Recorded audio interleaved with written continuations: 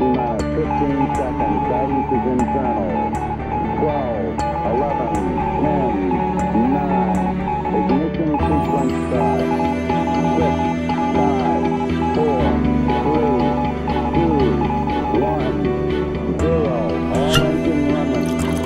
Liftoff. We have a liftoff. 32 minutes past the hour.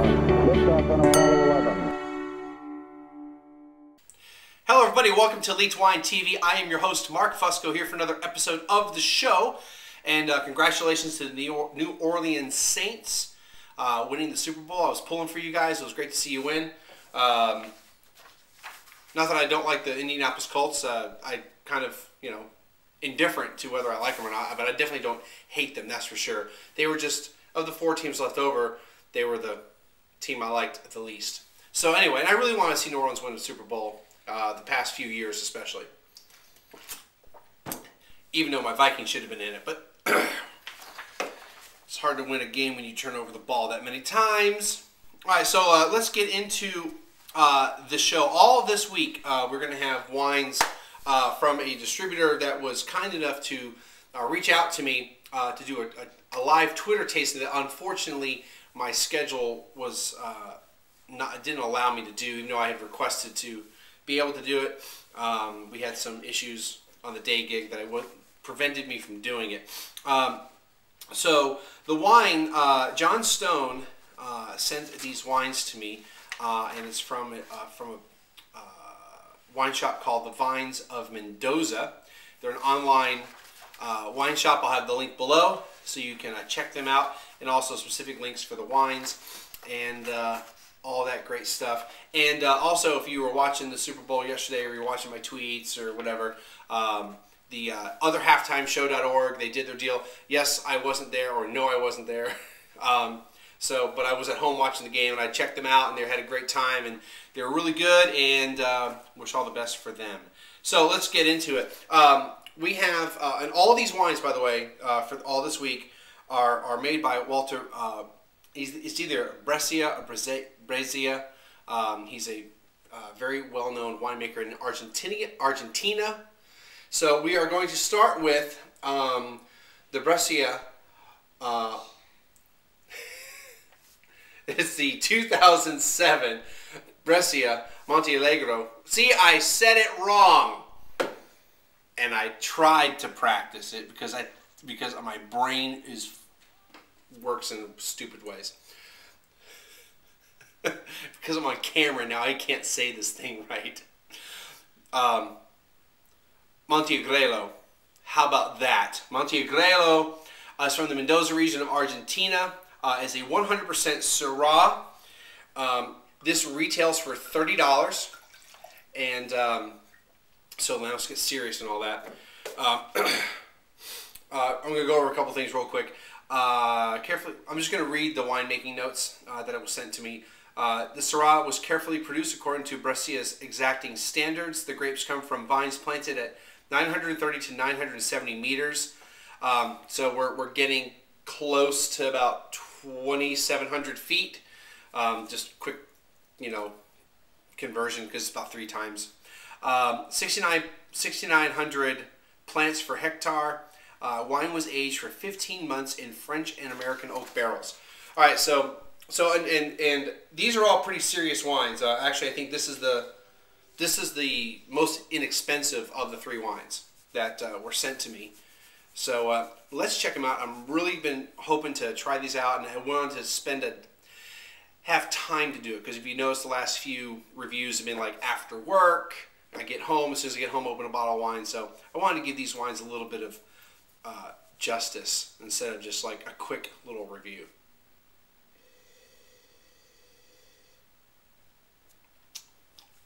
On the nose, it's right now it's kind of sweet.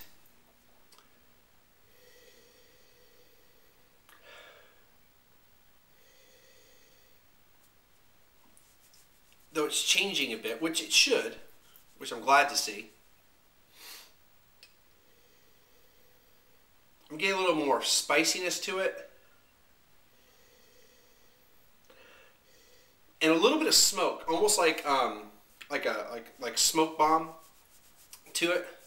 So a slight bit of pungency, but not like it's like makes you, your nose crinkle up. But yeah, I'm getting more of that smokiness to it now, and so the sweetness has kind of faded away. Let's see how it tastes.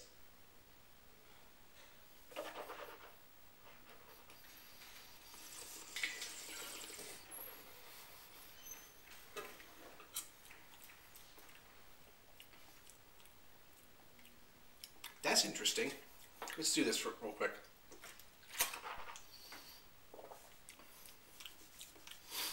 That's real interesting.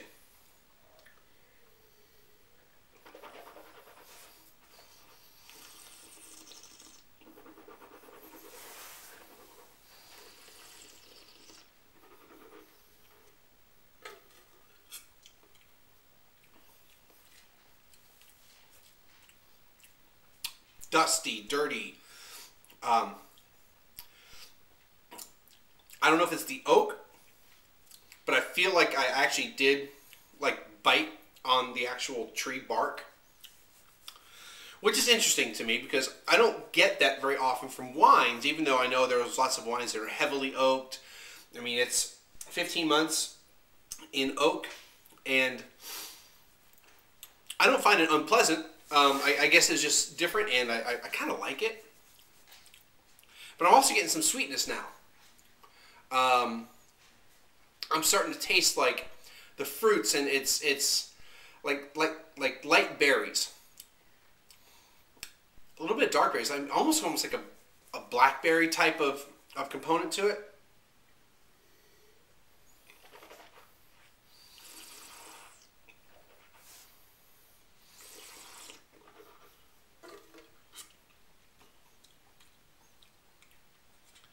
And now the flavors are calming down a bit.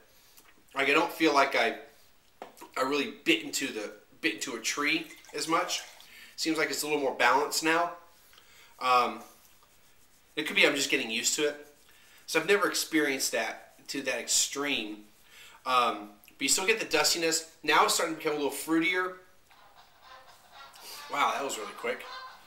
Yeah, these are probably not going to be 8, 10, 9, 10-minute episodes. They're probably going to be closer to 12.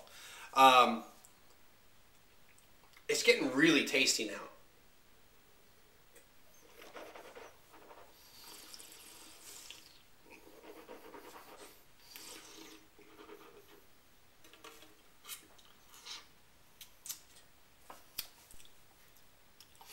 This is good.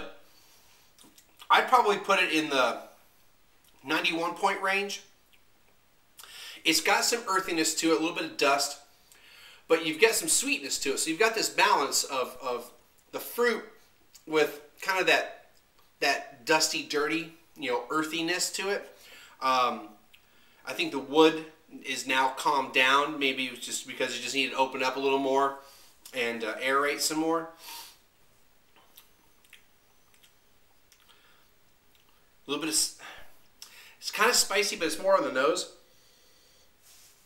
Let's see if the nose has changed. Not really. Still get that smokiness to it. This is a good wine. I mean, definitely you want to pair this with food. I probably wouldn't drink this on its own. It needs to go with something. You could probably put it with some nice cheeses to it. Definitely some beef. I had this, I probably would have liked to have had this with this short rib, this beef short rib I had Friday night. At a local restaurant. By the way, I'll give them a little plug, Auden's Kitchen. I had some great wines there too, and the wine I did have was pretty good too. But I think this probably would have gone much better with that. It has some mashed potatoes and this sauerkraut. It's like apple and bacon, which I'm not really hugely a sauerkraut fan, but it worked out really well. And the dessert was also phenomenal that I had. But more about this wine. You definitely like ribs. You don't have to be like heavily doused in barbecue sauce. Just like a grilled meat type of thing. Yeah, not talking like your traditional barbecue with loads of barbecue sauce, but just grilled meats. Work well with that. Cool. Check out the links below. Check out all the others. I've got new ads here and there. Check them out. You know, maybe you'll find something you like. I got my Think Geek stuff finally up. I became a member of the affiliate program actually about a month ago, and I forgot to put the link up. So I got that up now. Got, you know, swag, which I'm going to work on some more. Hopefully, next few weeks, get some more stuff and get some more logoed material up. Let's see what else. What else? Society of Wine Educators. I've set up my, I've started the process of getting ready to take their test in June. Hopefully, the Court of Master Sommeliers will have, or the American version of them will have their rest of their schedule up this week. They said the week of the 8th, so that's today. So hopefully they'll have the rest of their schedule. I can figure out when I'm going to take that test. That's it. Hopefully I'll have some more Skype interviews coming up. We'll see everybody again next time.